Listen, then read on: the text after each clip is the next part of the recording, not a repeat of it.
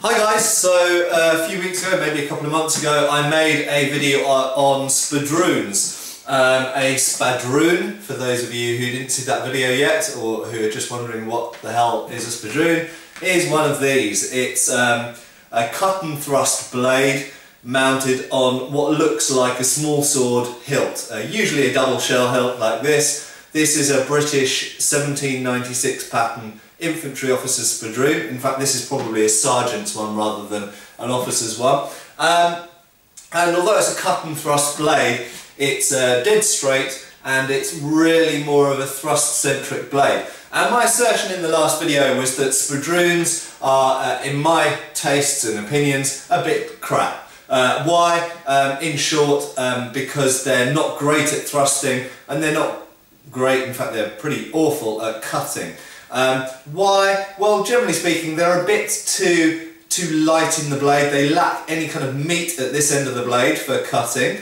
But equally, the point of balance is usually quite close to the hand as well. This is not too bad, this one actually. But because they're set up to be optimised for the thrust, they're very poor at cutting in general, got very little authority in the cut.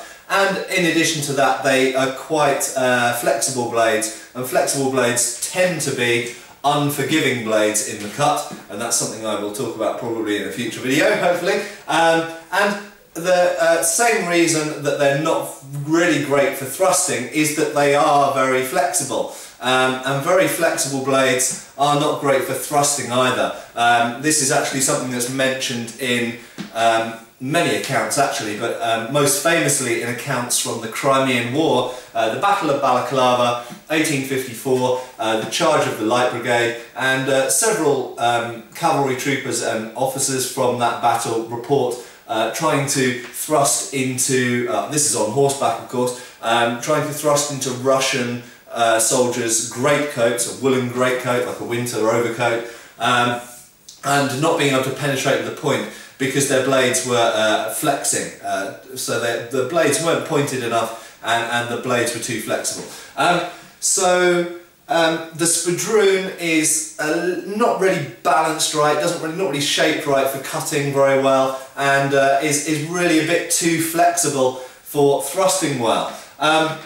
It's not an absolutely dreadful sword, but there are worse swords around, but it's not very good. And this was used by infantry officers during the Napoleonic period. However, it was fairly common during the Napoleonic period, especially towards the latter stages, from about, well, maybe from 1795 onwards actually, for infantry officers who saw a lot of action, or who were members of what were called flank companies, in other words like skirmishing or rifles, these kind of more sort of almost like special forces of the time, to carry sabres instead of spadroons. And initially they started off, it seemed, carrying either cavalry sabres or swords that were based on cavalry sabres, so they were perhaps a bit shorter and a bit lighter, better suited for fighting on foot.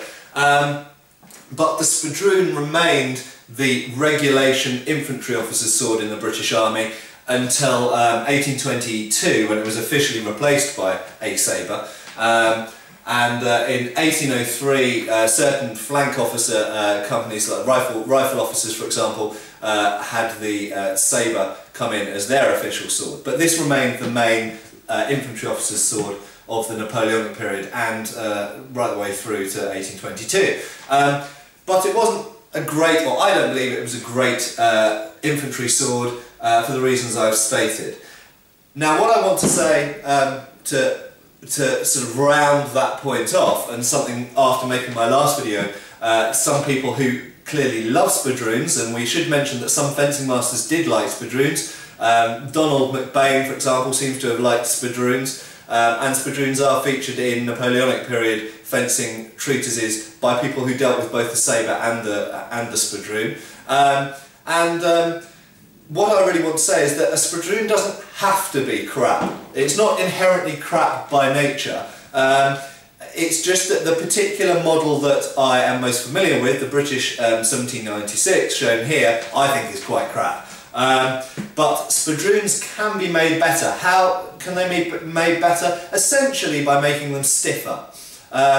It should be said as well that there's quite a bit of variation in the 1796 officer spadroons, and some of them have more serious blades on them. The average one doesn't have a very serious blade, by my definition, but some of them do. Some of them have more dedicated thrusting blades, and some of them in fact have broadsword blades on. So the ones carried sometimes by Scottish or Highland regiment officers seem to have sometimes had broadsword blades put on them. It is possible to make a sword that is thrust-centric but good at thrusting and has some ability to cut. And I have an example here. So this is actually a sword from the Crimean War period. This is actually 1855, so end of the Crimean War. But this is a Coldstream Guards officer's sword made by Wilkinson, latterly known as the Wilkinson Sword Company, but at the time just known as Henry Wilkinson of Pall Mall, London. And it's numbered, so we know when it was made in 1855, and we know that it was owned by an officer of the Coldstream Guards, who were, of course, out in the Crimean War. And this is a very interesting blade because it's a non-regulation blade for the period. The regulation blade was a sabre blade, as I've shown in other videos, but this is double-edged, and it's actually a really quite relatively stiff blade, and it's got edges front and back, double-edged as I mentioned, and it's not got a great cutting capacity, but it would certainly be able to give you know, a moderate cut to the sort of fingers, neck or face or so on. But most importantly, it's a very good thrusting sword. It is, I won't push it into my hand because it's relatively sharp, but it is, as mentioned, pretty stiff, okay? And that's really why I respect this blade more than the regulation, the earlier Napoleonic spadroon blade, because essentially it's stiffer. And I think that's very important. And I would also say that the shape of the tip of the weapon, given that it's a thrusting weapon, you want it to have quite a narrow profile at the end and have as little resistance as possible at penetrating clothes, which can provide reasonable protection against bladed weapons.